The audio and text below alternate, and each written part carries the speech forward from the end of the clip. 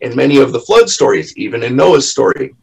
In some of the older books, they tell that Noah saved King Og. He was the only giant he saved because King Og was born with the compassion of man, not the brutality of his forebears. He wasn't a cannibal.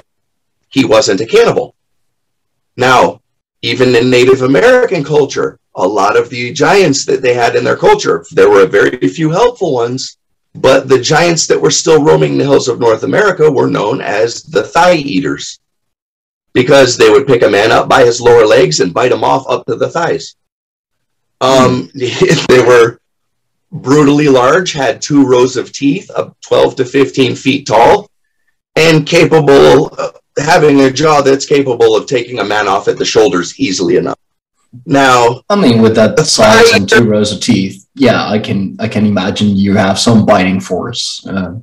Now, a thigh eater, you know, maybe biting a man off at the thighs was a bit of an exaggeration, but at the width of that skull, it could easily bite a man's head clean off down to the shoulders.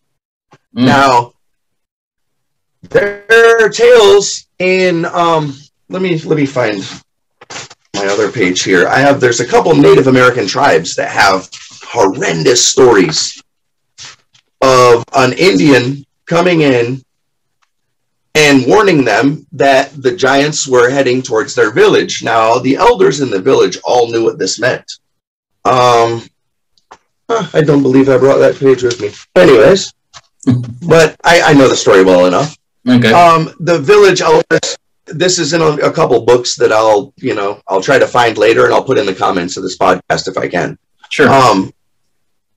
These giants plagued them. There was 2 of them in particular. Now, one of them came and stole a couple of women. They chased the giant down. They ruptured him. They got the women out.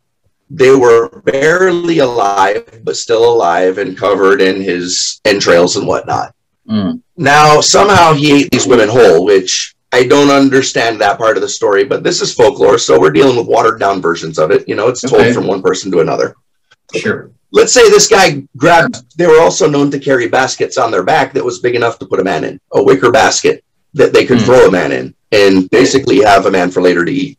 Now, a couple tales, they have these baskets or a large deerskin sack or moose skin sack that they would do the same thing with. They'd throw a man in and carry him away. Well, for later. This particular, yes, one for now, one for later kind of thing. You know, Kit Kats. Right. This giant comes, he takes 2 women, he escapes. They find him, they get the women back. There's still another giant roaming, and they've chased him into a cave. Now, this is in the Lovelock caves in Nevada. If anybody wants to look this story up, it's very easy to find, right? This giant makes it back to the Lovelock caves. It's a high point. He had to cross a little reed pond to get there. It's kind of marshy. So he was hoping he would get to this island where this, cave was before they found where he was at, but they had trackers that were very good. They were, Native Americans were good at what they did. Yeah. So they tracked this guy all the way up until the cave system.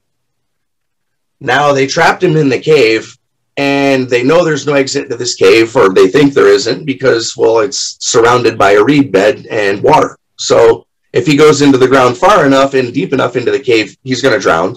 So they know what they have to do. They're going to start a fire in the cave. So they warn him first. They ask him, please agree not to eat our tribe members anymore, and we will let you live. We know you've been here far longer than us. We respect that. There's things we believe we could learn from you if we could live together. Just please agree not to eat our people. Now, these things had booming voices, and they spoke in their language because they communicated with several of the Indians. Now, at this point, they're hearing nothing from the cave. So they're assuming maybe he's traveled down into the cave and he's just trying to avoid them. They send some scouts in a little ways, and they yell the same message out. They hear no return. So they come back. They said, we've got no agreement.